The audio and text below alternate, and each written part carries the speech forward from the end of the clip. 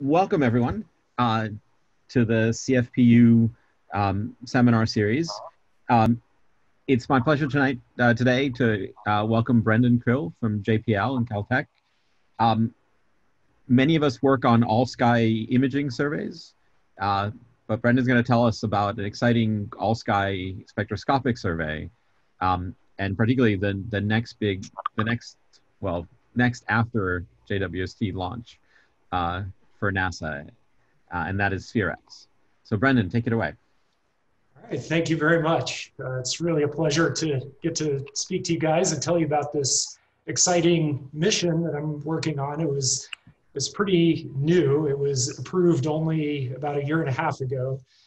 So we're really excited to move ahead with it. And so I'll tell you all about the mission, but I wanted to start by just mentioning that I'm not sure if you guys knew this, but I was an undergrad at Brown. I graduated in 1995, and it's very exciting to be addressing all you guys who are probably scattered in various locations around the Providence area. Basically my journey that led me to this point started in that area, and in fact, there are a couple of, I guess, motivating factors for the SPHEREx mission that I first learned about and was inspired by back there sitting in class in Barris and Hawley in the early 90s. One of those things was the very plot I'm projecting here. Many of you are probably familiar with this. This is from the early 80s and illustrates the expansion history of the universe in the context of the idea of inflation, that very early in the universe you had quantum scales blown up to cosmological scales really in the blink of an eye. And sitting there, I guess it would have been in 1992, taking introductory astrophysics and cosmology from Robert Brandenburger back in the day. I first saw this plot and, definitely captured my imagination. And, of course, the main thing, questions you guys all grapple with theoretically and observationally is what physics could have caused this expansion. As we know, this framework helps explain a lot of the kind of conundrums that we see in cosmology observations, but the physics itself is still pretty mysterious. And so even today, the answer to this is still fairly unknown, but we've made a lot of progress in modeling what caused inflation, the consequences of inflation phenomenologically. And so we've been able to kind of narrow in on at least some of the physics that had to underlie this effect. And I think another area that kind of blew my mind back in the early 90s is the fact that, plotted in this way, the history of the universe is only pretty observable for a very small sliver of this. And we have to go pretty far back from the universe, at least in exponential time. We have to go pretty far back from the universe we can see with photons to try to infer what was happening during the inflationary period. So another thing that happened in the early 90s that captured my imagination was the results from the COBE experiment. So I think at that point, the idea of the hot Big Bang was pretty solid already. But this beautiful measurement from the SPHEREx instrument on COBE really nailed that. It proved beyond beyond any doubt that the spectrum of the cosmic microwave background fit a black body extremely well.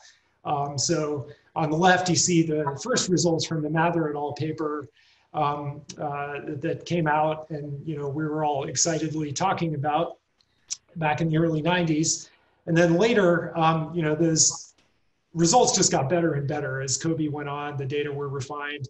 And I just love this image from the Fixon et al. Paper in 96, which kind of summarized the final results from SPHEREx, and especially this note in the caption that says, "The uncertainties are a small fraction of the line thickness," which is pretty impressive, of course.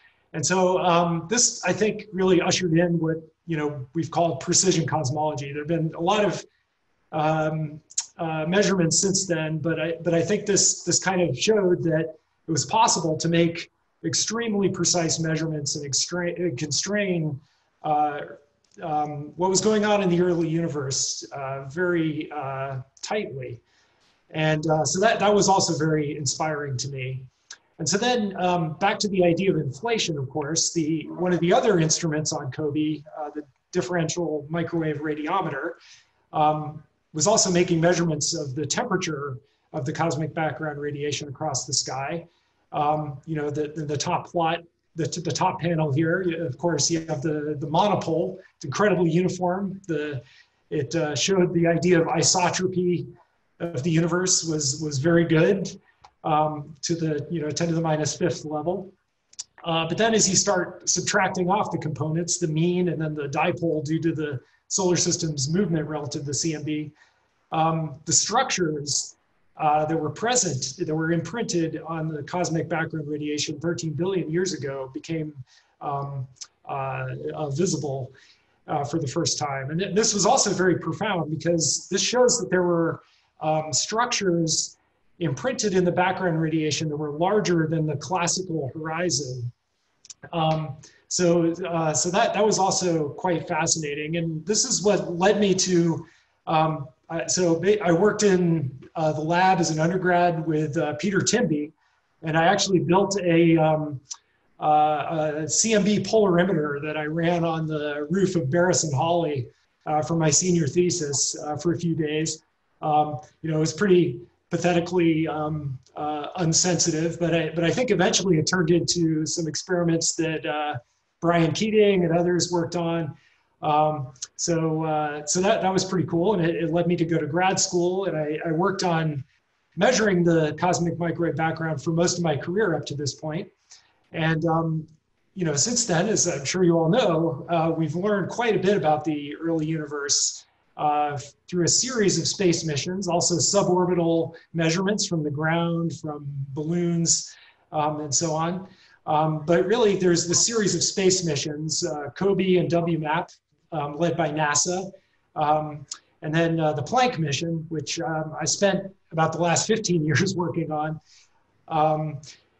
have really extracted an immense amount of information. And actually, we're at this really amazing point for precision cosmology, where what you see in these fairly complicated maps of structure at the surface of last scattering imprinted on the cosmic microwave background, a model with very few parameters. In fact, a 6 CDM model data very well. You can parameters in there, but they don't improve the constraining power. So this is very solid at this point. So two of these parameters that are known very precisely are related to the early universe, to inflation itself. They involve the spectrum and the amplitude of the initial fluctuations that led to all the structure we see in the universe eventually. So the cosmic microwave background, through measurements of the temperature, polarization fluctuations, the cross correlation between those two, and then more recently, actually looking at the weak lensing of that anisotropic signal and the statistics of that, has led to this very strong constraining power. And so I think there's been a lot of progress on studying this idea of inflation at this point. These are kind of qualitatively what we know about at this point. We found coherent structures that have been that are larger than the classical horizon. The universe is geometrically flat. There's curvature is quite small, if at all. The primordial fluctuations that had to be created by inflation and seed what we see in the cosmic background radiation are close to scale invariant, but not quite, which is important because it lends some support to this idea of the slow rolling process within inflation. We've also found that scalar fluctuations dominate over fluctuations in space-time itself. And that's known by a number of things, including strong limits on B mode polarization in the cosmic background radiation. Another very interesting area is the fact that the fluctuations we see in the cosmic background radiation, and actually pretty much anywhere, are Gaussian distributed. So I'll get to more on that in a moment, but I think the main point is inflation holds together so far, but we still need to kind of zero in on it more to get a tighter phenomenological understanding of what had to happen to cause inflation.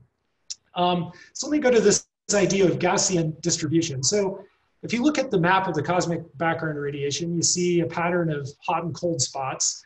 And if you literally just make a histogram of those temperature values, you'll find that to very good approximation, it follows a Gaussian distribution.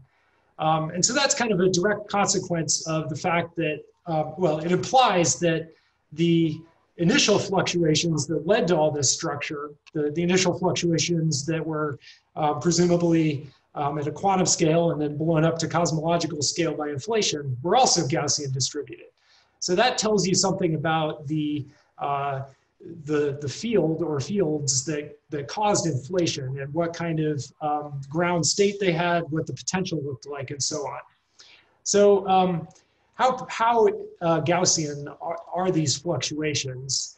Again, we can look at this phenomenologically, and one way that people have studied non-Gaussianity is through this parameter you call FNL. So if instead of fitting a Gaussian, you also fit this additional higher order term,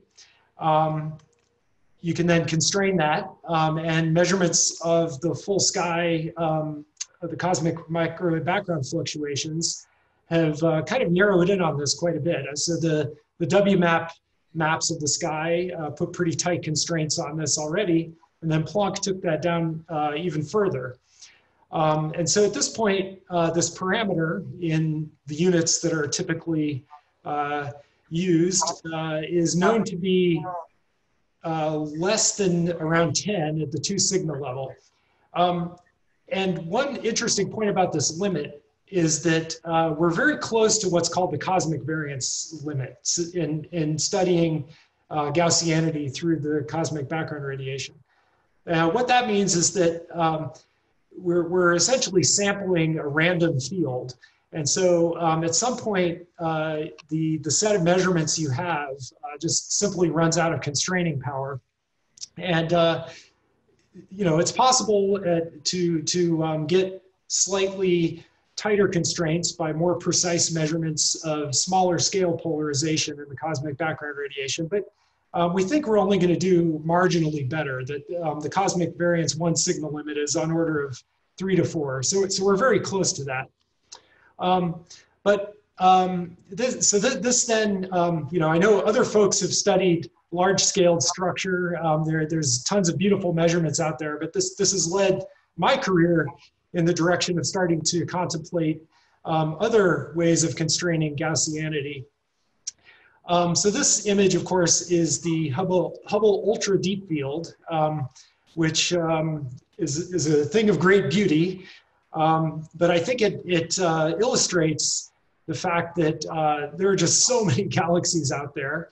And the fact that there's so many of them, you can measure out to very distant, to very great distances, and actually measure structure, the 3D structure of the universe through studying galaxies.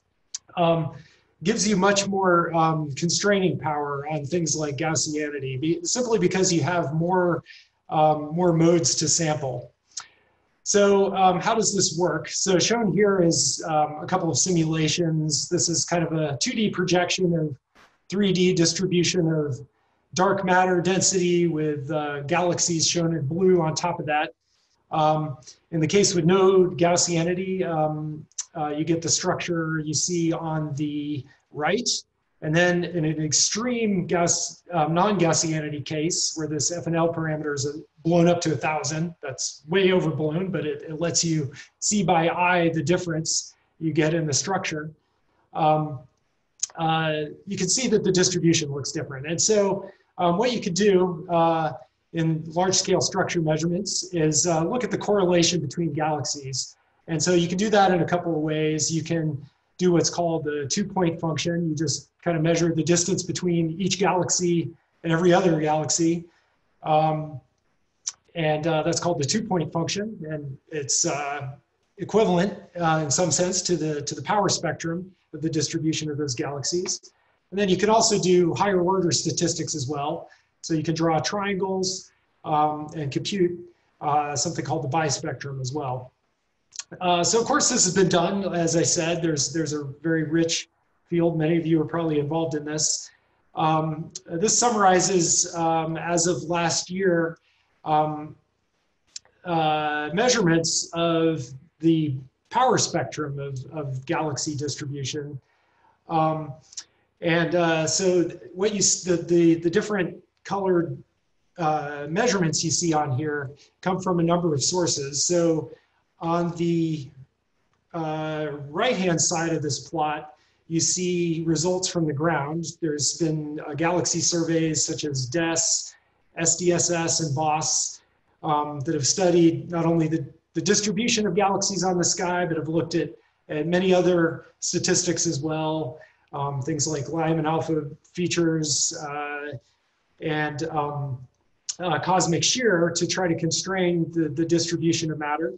And this has done a fantastic job at probing things like the expansion history of the universe, dark matter and dark energy, and so on. The other data points you see that are at larger scale, you see the constraints actually come from Planck measurements. So you can use the angular power spectrum measured of the CMB and of CMB lensing to infer what the distribution of matter at late times has to be.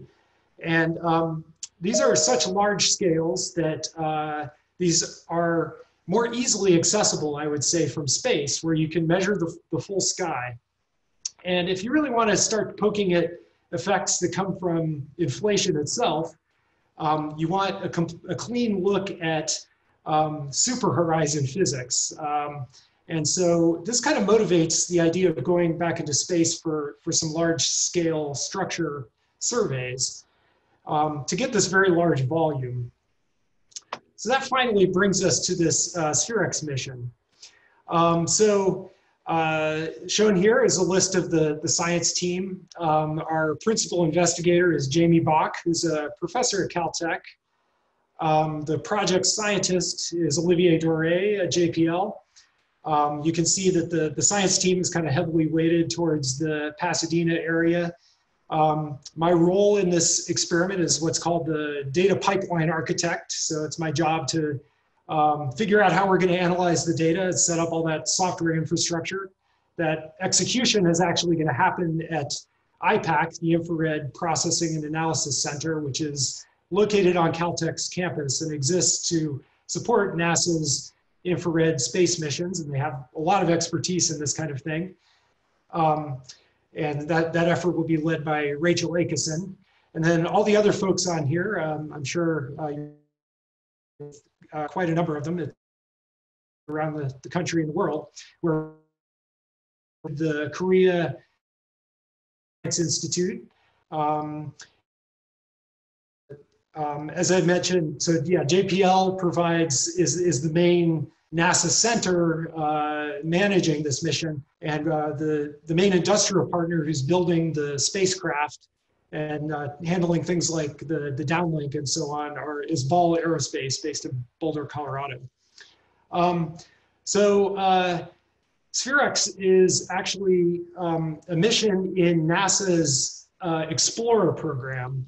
So many of you may be familiar with this program, but basically it's actually a competitively selected process. There's an announcement of opportunity that comes out every few years. They alternate between what's called a medium explorer and a small explorer.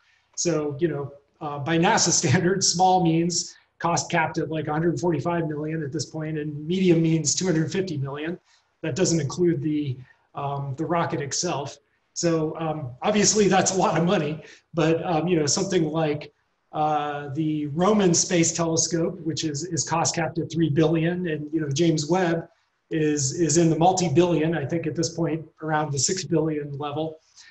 So this is relatively small for a NASA astrophysics mission.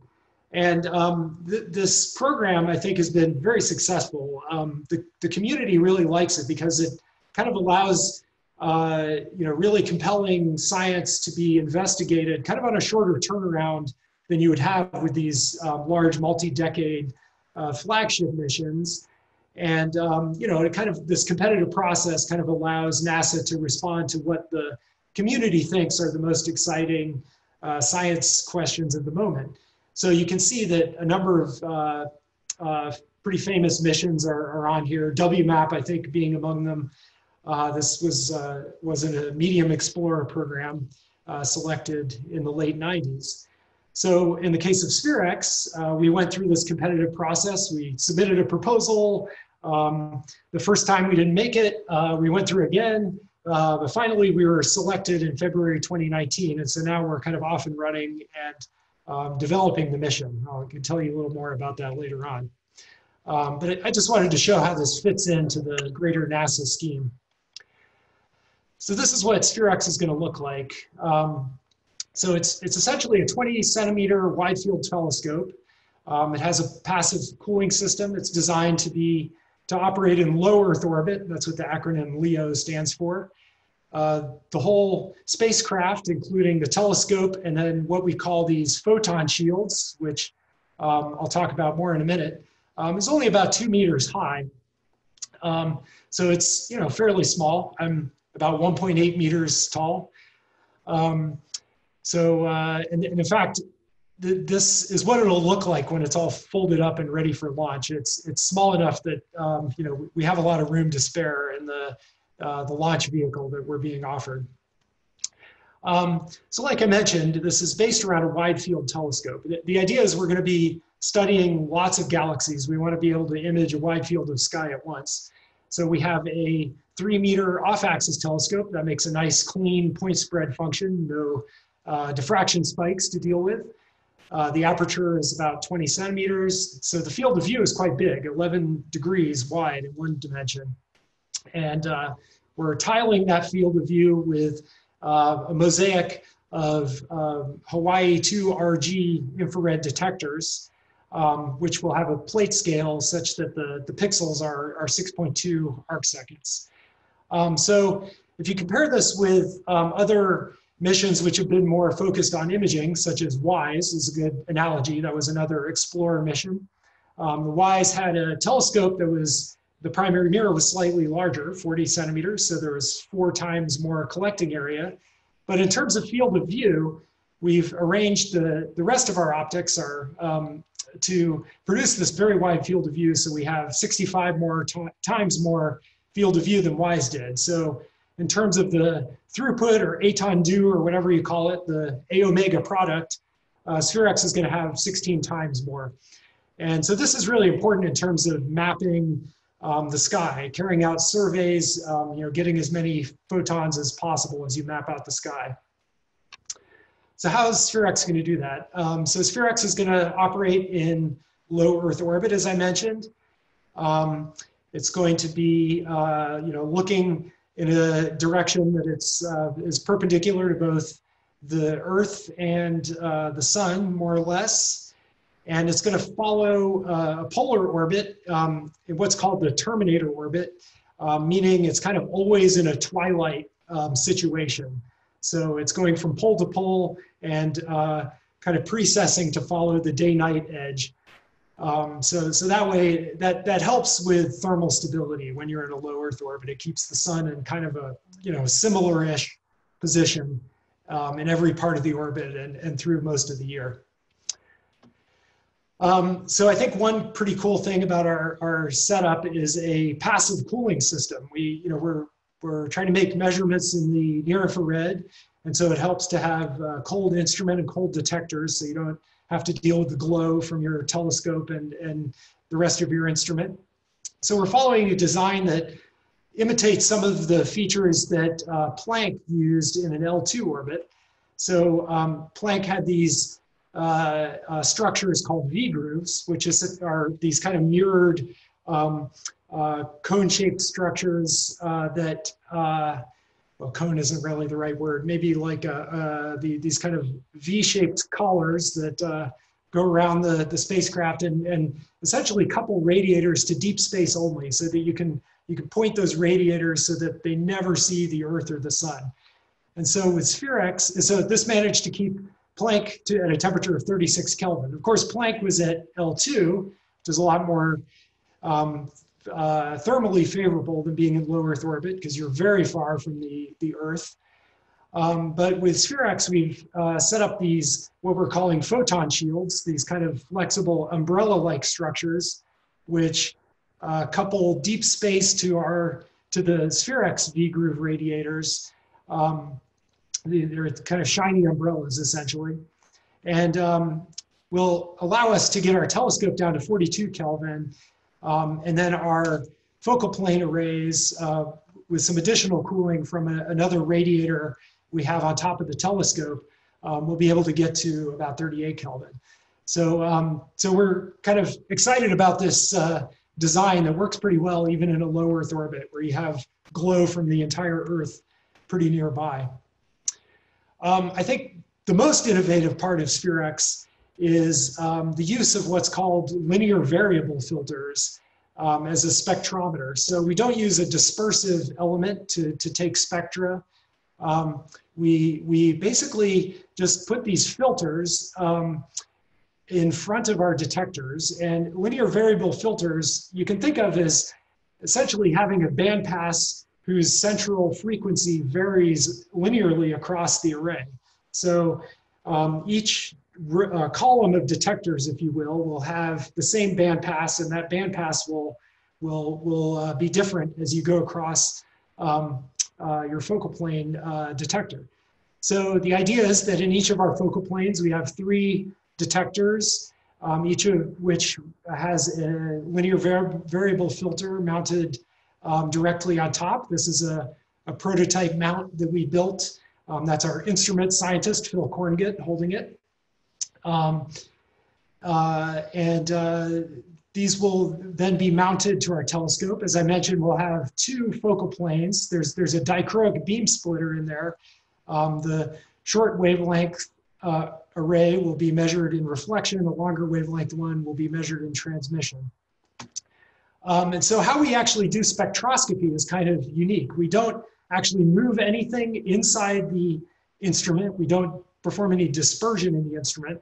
What we do is we actually scan our entire telescope across the sky and build up spectra that way. So, for example, if you're interested in finding the spectrum of this galaxy I'm showing here, what you would do is you would basically take a series of exposures with SPHEREx at slightly different angles so that the galaxy fell in different spots on the array.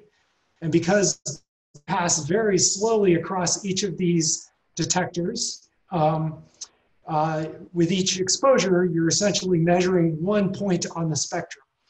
So what this means is that after 48 exposures, you can build up a complete spectrum. And complete means, given the bandwidth of each of these linear variable filters, we've gotten a completely Nyquist sampled spectrum across the whole range that SPHEREx is sampling. So you can see SPHEREx will measure from 750 nanometers all the way to 5 microns.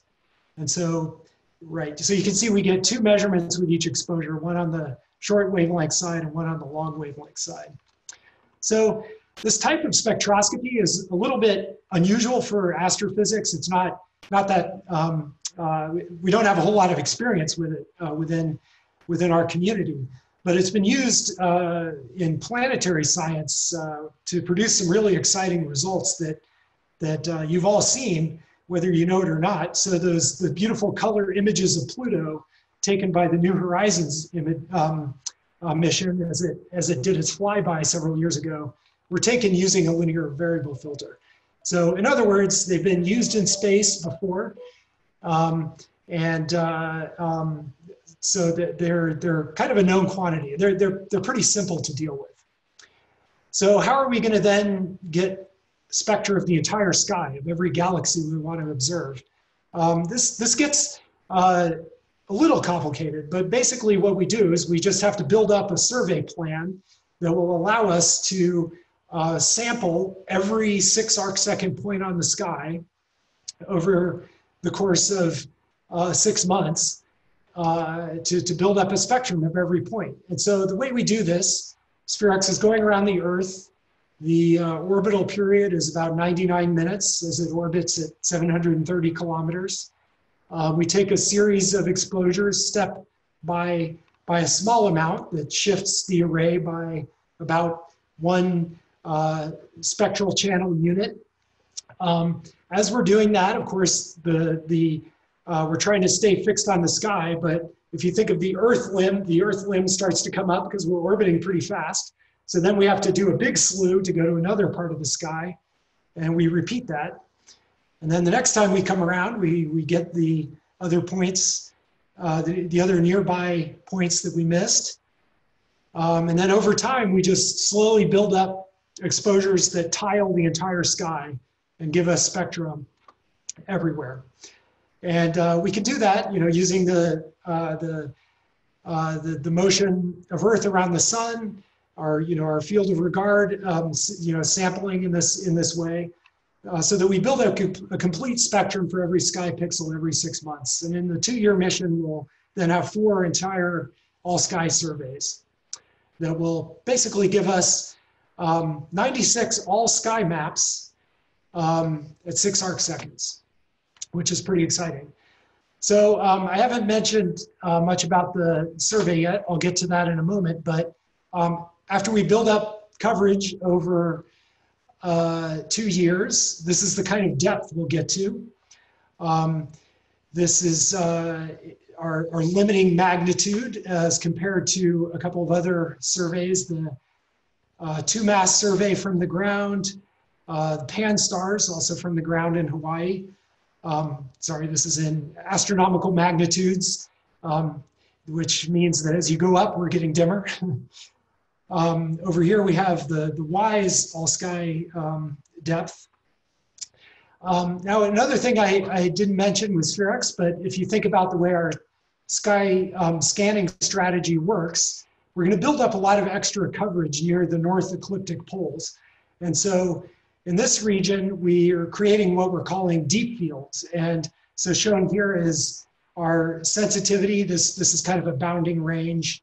If everything works really well, or if everything works not quite as well, this is the sensitivity we'll get over the whole sky. And then in the deep field, we'll go several magnitudes deeper because we'll just get so much more coverage. So this is kind of how our depth and our wavelength coverage compares to other surveys. So what are we going to do with this? So I'll come back to inflation in a moment.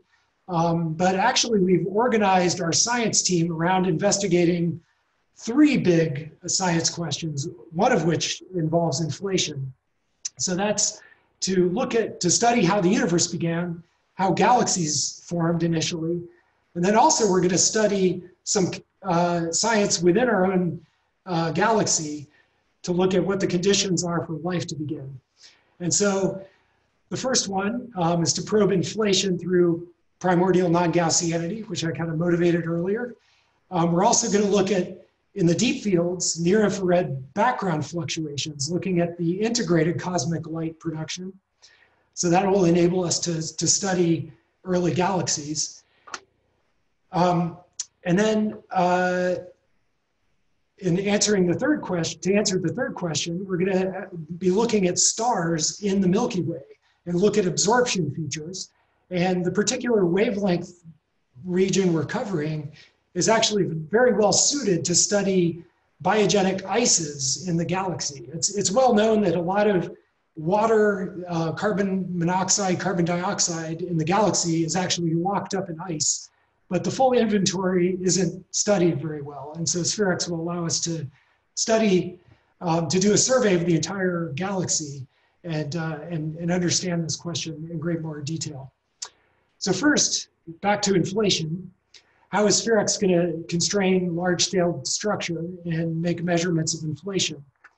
And this is going to be done through exquisite measurements of galaxy redshifts. So our plate scale is 6 arc seconds. So that's the resolution of our survey. Most galaxies are 2 arc seconds, 1 to 2 arc seconds or larger. So we're not going to detect every galaxy in the universe, but we're going to be able to detect almost everything out to about redshift of 1.5 or 2. And of those, we'll detect about 1 billion galaxies, and we'll be able to constrain 10 million of them to extremely tight redshift constraints. So in other words, that's measuring the third dimension, the distance to those galaxies. And then we'll be able to get a looser constraint on about half those galaxies we detect, to about the 10% level. And the way we're going to do that is SPHEREx is not going to actually try to discover new galaxies. We're going to select known sources from existing catalogs, from surveys like PanSTARRS and DES, and just obtain SPHEREx spectra for each. And this has a nice, selecting using a catalog that's developed, that's built from data taken at much higher resolution than SPHEREx can help us a lot with sources that are close to each other. So we can get around some confusion issues nicely that way. And so what we'll do, we'll measure a SPHEREx spectrum. We'll get measurements that look kind of like we see here. These are 2 examples. And then we essentially do a template fit. We'll take libraries of galaxy spectra templates and figure out what type of galaxy best fits that. And using known features, for example, the 1.6 micron bump or various breaks in the spectra, we'll be able to constrain the redshift quite well. So depending on whether we can resolve this bump, what type it is, that'll determine whether an individual galaxy will fall, as well as the signal to noise of the individual measurements.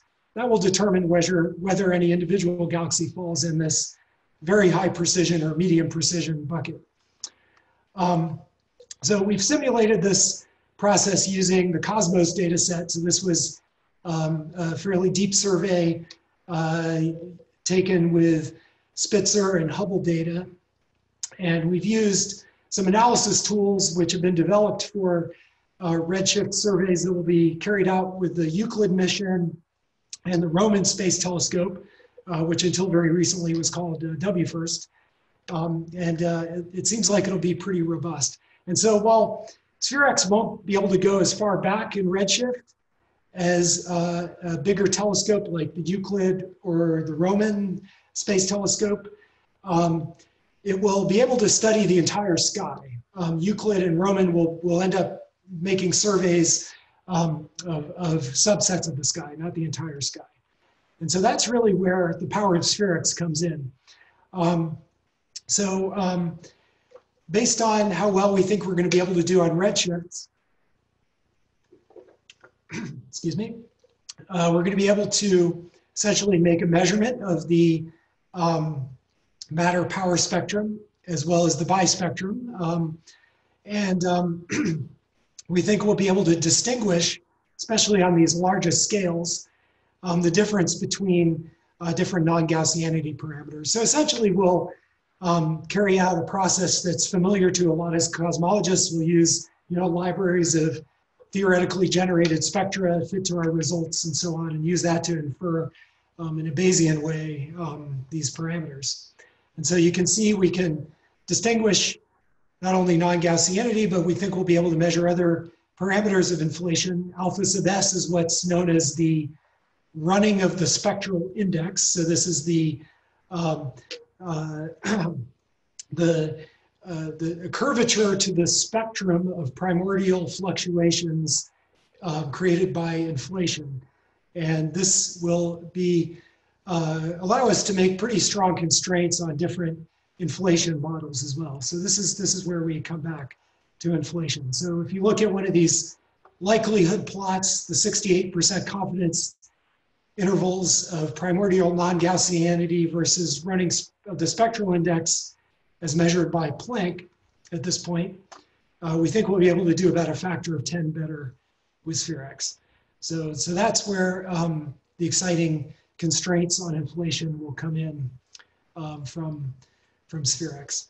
So now I'm going to briefly mention the other science investigations that SPHEREx will carry out, and also tell you guys about the data products that SPHEREx will produce, which I think are going to be very exciting. There's going to be a lot in there for pretty much anyone, I think.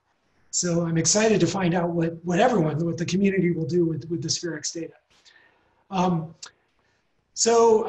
Our second science investigation into galaxy formation, on our science team, we have Asante Kure is involved in this and is leading this particular effort.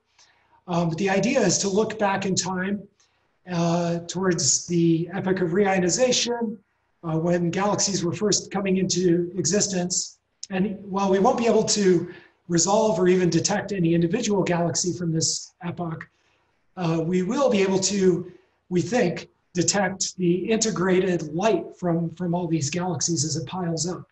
And this will, as galaxies were forming, this different light at different wavelengths were emitted. This is redshifted by the expansion of the universe.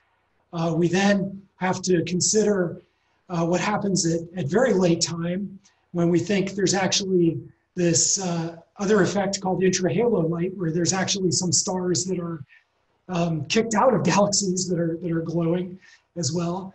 And we're going to look at essentially all of that. So what we'll do is we'll look at our deep field maps. These are going to be about 10 to 50 times deeper than our all sky survey.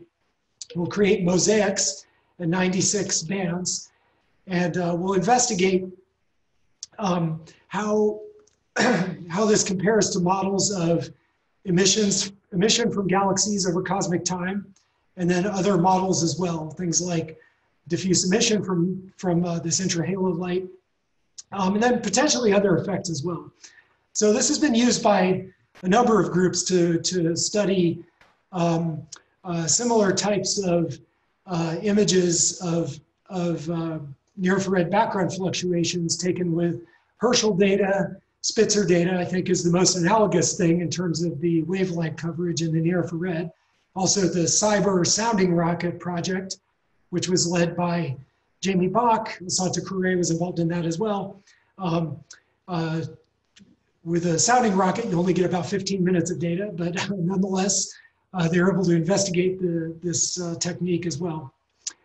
So the idea is you'll be able to do pretty nice component separation with all this spectral data that SPHEREx will provide, and be able to study things like the amplitude of the clustering power spectrum at different redshifts as well.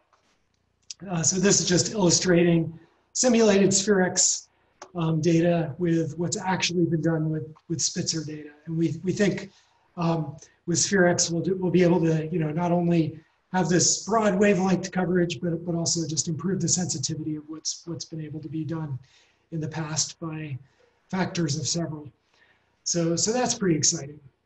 The third science investigation that we're undertaking within our science team, as I mentioned, is to look at ices. So we think that 99% of the ice, of the water, the H2O in our galaxy is actually frozen into ice, the ice phase. So ice, both in terms of water ice and frozen, solid CO2, CO and other species, which it's kind of interesting. This is something I didn't know a whole lot about before I started working on SPHEREx, but these ices kind of coagulate onto thin, tiny grains of interstellar dust. You get these little tiny grains of ice floating out there. and they have very specific absorption features in the infrared. So what we'll do is look at stars in the Milky Way and essentially look at absorption features, and from that infer what ice has to be present in clouds, stellar envelopes, and protoplanetary disks in between the emitting star and us here on Earth. And so this has been done with previous experiments, I think with Spitzer data as well. But the nice thing that SPHEREx will do is expand the number of known targets from a few dozen to thousands or possibly millions. And so we'll really be able to study the statistics and get a full inventory of the abundance of these different ice species in the galaxy. So that's very exciting. It'll help us understand how star and planetary systems have formed. This data, of course, as with all NASA missions, will become public, and it'll become public fairly quickly after we take the data. In fact, we've committed to publishing our raw images on a public archive within 2 months of collecting the data. So folks will be able to access it quite quickly. So by our raw images, I just mean these exposures that still have this varying bandpass across the array. So if you're interested in any specific object, you'll be able to go and look that up using this interface that exists on what's called the URSA archive, the NASA IPAC Infrared Science Archive, which has been developed and funded by NASA over many years to serve data from a number of infrared missions, and will be the host for SPHEREx data as well. So you'll just be able to use all of those tools, which some of you may be familiar with already, but there's a great user community out there for interfacing with data through this tool. A lot of the AstroPy tools that folks are familiar with kind of natively can connect to the URSA database. So you won't have to do a whole lot to interact with the SPHEREx data once it becomes public. So what's going to be in that data? Well, there's quite a bit of science that the SPHEREx science team is not going to be able to tackle. And so we'll leave that up to you, the community, to take on. And so I think it's been proven over the decades that this type of all-sky survey can really make an impact for a long period of time. I think the example I always go back to is IRAS. This was 100 micron survey of the entire sky done from space in the early 80s. And that data is still being used today. It's really the best we have at 100 microns even now.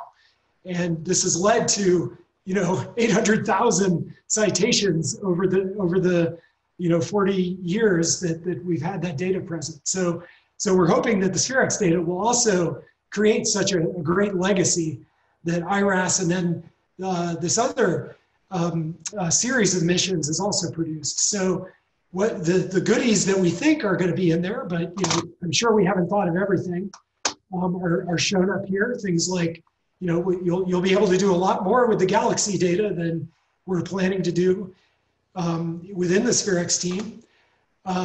Just if you're interested in stars themselves, we're going to have near-infrared spectra of everything, of all the stars that we can see with high signal to noise. There'll be more than 100 million of them.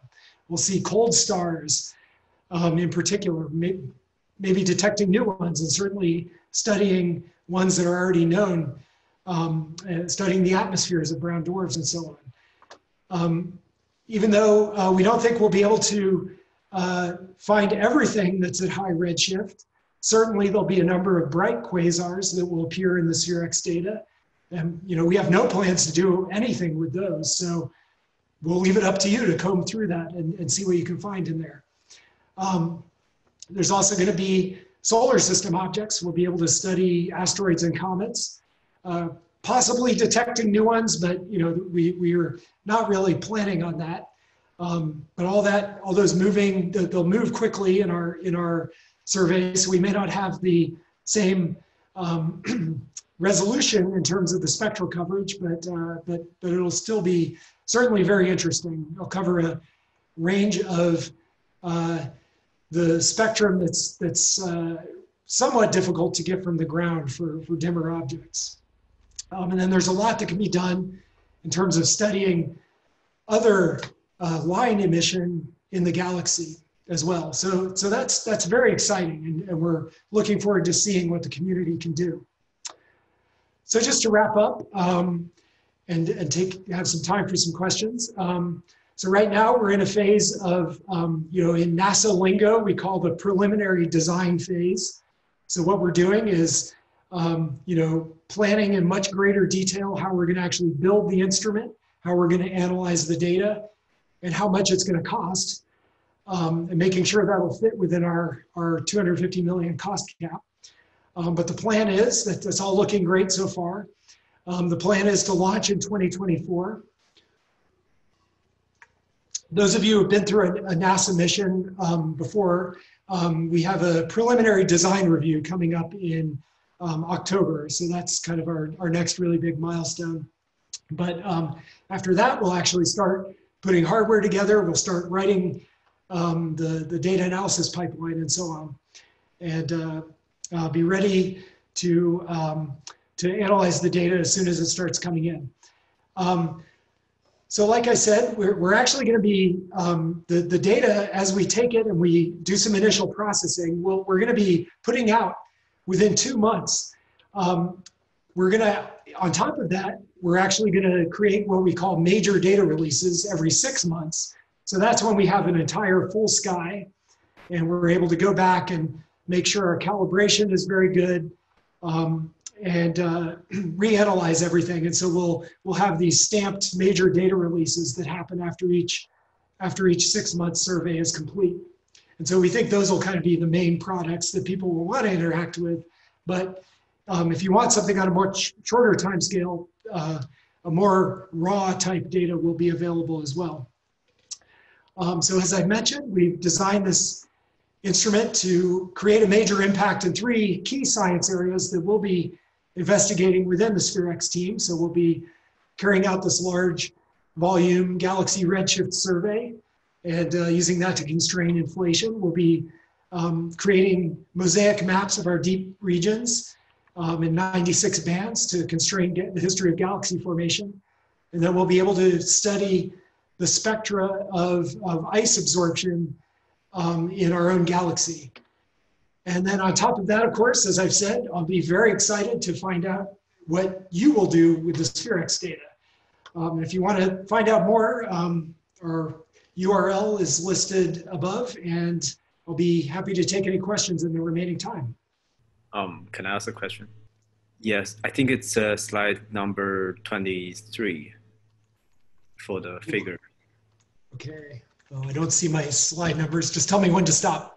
I was actually looking at the Dropbox, so. Oh yeah. Is it this one? No, it's actually the spectra for passive galaxy and the star-forming galaxy. This one? Yes, this one.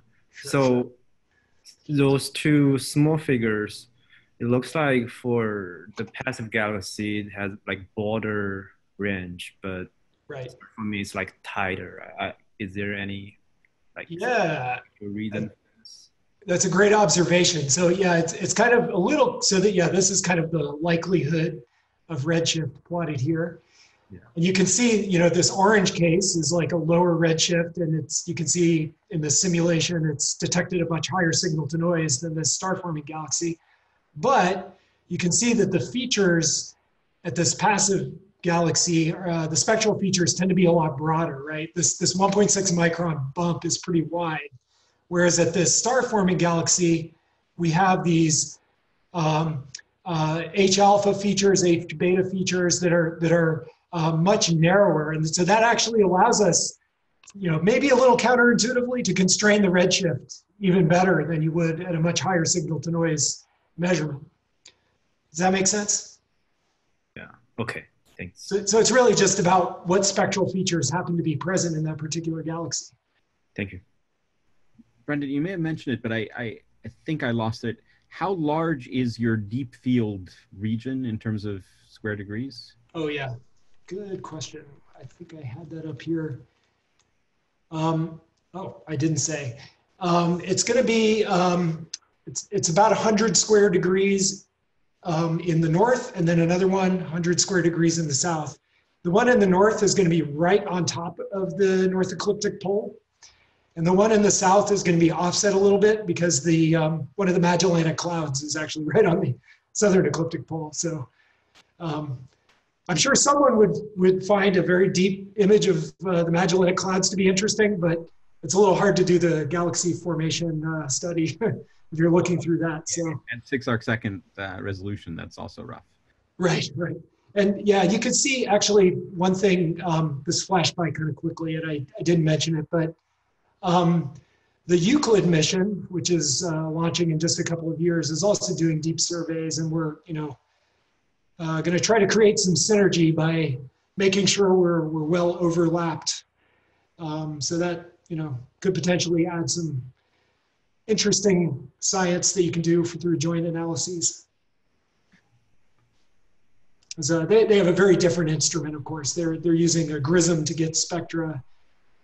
So they'll have much higher resolution, and yeah, I think there's all kinds of cool things that can be done. Thanks. Other questions? Well, if you think of them later, you're very welcome to contact me anytime. We're really excited. This mission is being made with taxpayer money, and it's the data is going to be for all of us, and I would definitely want to hear what you guys are interested in doing with it. Well, certainly the galaxy redshifts are going to be extremely useful for things like calibrating Rubin Observatory. It doesn't go quite as deep, but they'll actually be quite a bit better redshifts. So.